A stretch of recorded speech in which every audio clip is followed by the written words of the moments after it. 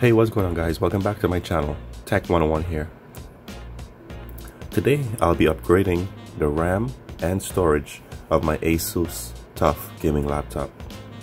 For my upgrade, I'll be using a stick of 8 gigs DDR. I'm not sure if you guys can see that.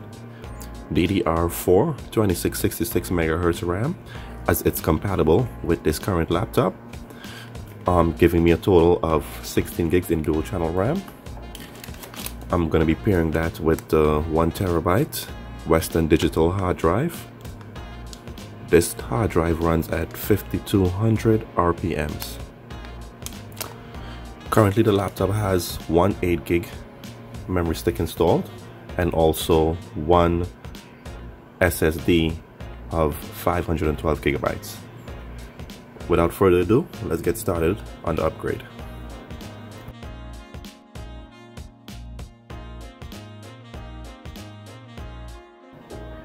So now that we're actually in the laptop, starting from left to right, we can see we have the M.2 drive, we have the battery, we have the RAM, the 8 gigs of RAM, and we also have the extra RAM slot that'll be upgrading myself.